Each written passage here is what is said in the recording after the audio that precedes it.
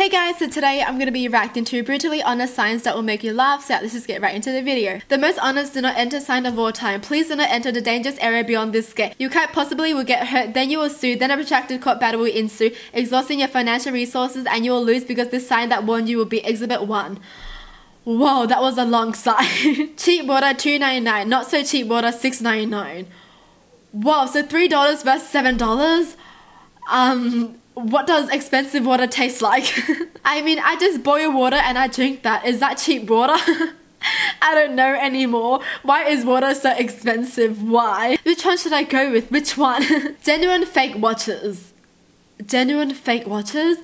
Wait, I don't get it. Is it genuine or is it fake? Which one is it? Why are these signs so confusing? Genuine watches or fake watches? Genuine fake watches is not a thing. Or does it mean it's the fakest watches you'll ever buy? These are not public restrooms. Waiting here is just time wasted holding it.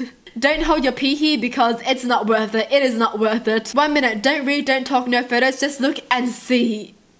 Wait, don't read?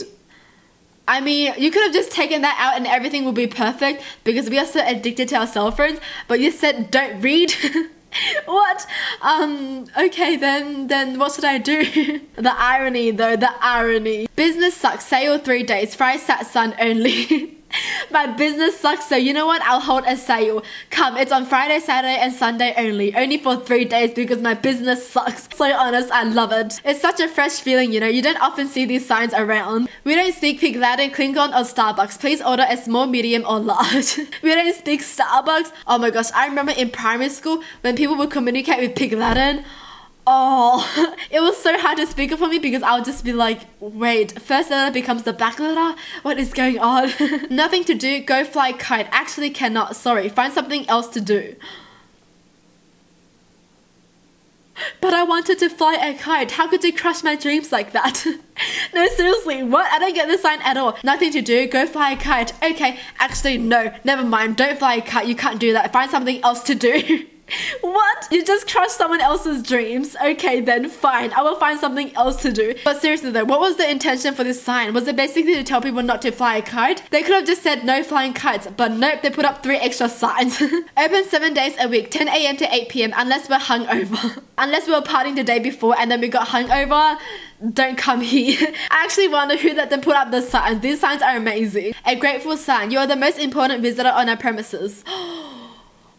Thank you. I feel so important. You are not dependent on us. We are dependent on you. Oh, you. Stop it, you. You're not an interruption to our work. Oh, if only I could find someone as grateful as this sign.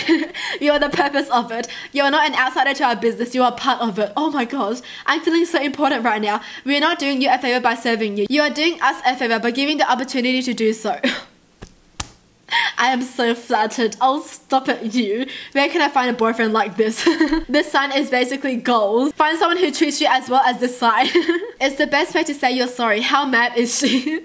A, B, or C? How mad is she? If she's really mad, get C. This sign is just too good. Well, that's it for the video. Hope you guys enjoyed. Tell me in the comments down below which one was your favorite. And as always, thanks for watching. Hope you guys liked it. And I'll see you guys next time. Bye!